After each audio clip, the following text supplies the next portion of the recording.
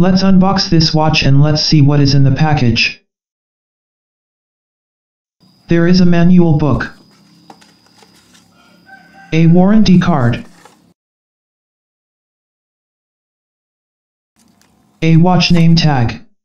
This watch type is W-735H-1AVDF. Before we review this watch, I will show you how to set this watch first. To set time, hold down adjust button for a few seconds until the seconds digit flash on the display. After that, press the mode button to switch to hour settings. Press the start button to increase hour.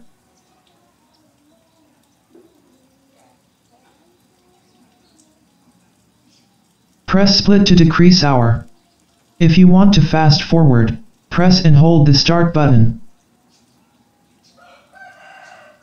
To switch to minute settings, press the mode button. Press start to increase number, or split to decrease number. Pressing mode again will enter the 24-hour or 12-hour display settings. To select, press the start button. When the 12-hour format is selected, the indicator P appears on the display to indicate PM times. When the 24-hour format is selected, the indicator 24 appears on the display. Press mode will enter the year setting. Press start or split to set the year. Press mode will move to month settings. Press start or split to set month. Press mode again will enter day setting. Press split or start button to set day. If we press mode again, it will return to seconds settings. When it finished, press the adjust button until the display stops blinking. From the timekeeping mode, if we press mode button once, it will enter timer or countdown alarm mode. To set timer, press and hold the adjust button for a few seconds until the display is blinking. The top one is the hour setting. Press mode to move to minute setting. Press start to increase number. Press mode will move to the second setting. Press start to increase number. Press mode will return to hour settings. When finished, press adjust button until display stops blinking. To start timer, press the start button. The timer will start counting down time. When the end of the countdown is reached, then the alarm will sound for 10 seconds. Press the start button to stop the timer, and press split to reset to previous settings. To enter stopwatch mode, press mode button twice. Press start to begin stopwatch. Press start again to stop. Press split to reset. If you want to use auto start feature, while the display is showing all zeros, press split to toggle it on and off. If active, the indicator auto, ST, appears on the display. If this feature active, the stopwatch will start 5 seconds after the start button is pressed.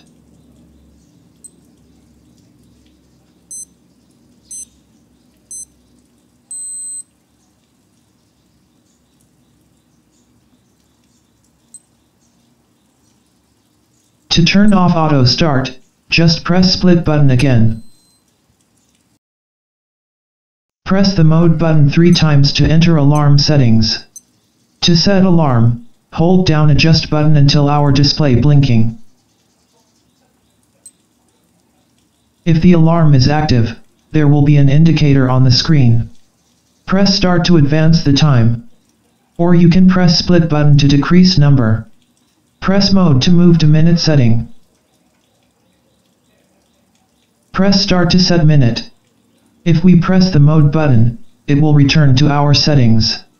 When you're done, press adjust until the numbers stop blinking. To turn the daily alarm and hourly time signal on and off, press the split button when the display not blinking. As we can see, the black indicator moved to the SIG. This indicates that the hourly time signal is active. When active, it will create a short alarm every 1 hour, every time hour change. If the black indicator is on the alarm and SIG, This indicates that the alarm and also the hourly signal is active. If you want to turn off alarm and chime, then press split button until there is no black indicator on the screen. This means only daily alarms active. This means only hourly signals active.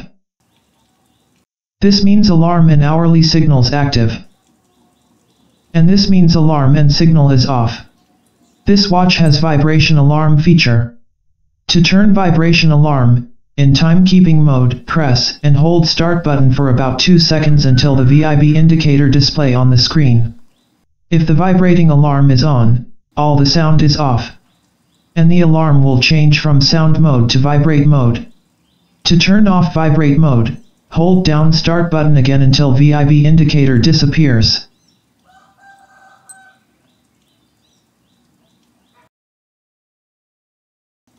Press the mode button 4 times will enter dual time mode. The dual time mode lets you keep track of the time in another time zone. You can set several hours or minutes earlier or slower. To set, hold down adjust for several seconds until hour digit flash. Press the start button to set hour. Press mode to move to minute setting. Press start to set minute. Press adjust when finished.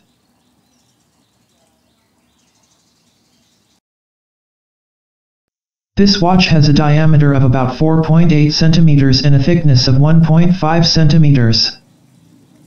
A bit big but not too big, so it is suitable for everyday use.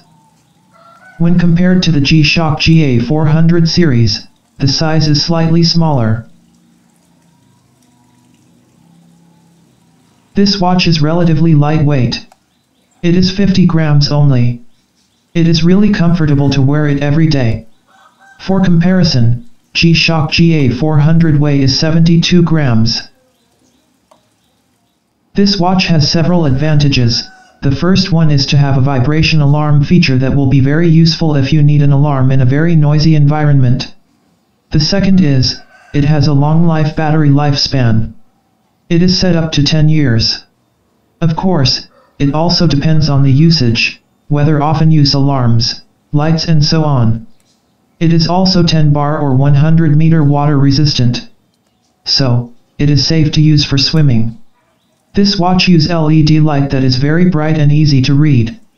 The conclusion is, we can say that this watch model style is similar to G-Shock series. So, if you think G-Shock is too expensive, then you can buy this watch for the look. But of course, it is not shock-proof as G-Shock series. The key advantages of this watch in my opinion are the size that is not too big nor too small, lightweight, and also a vibrating alarm.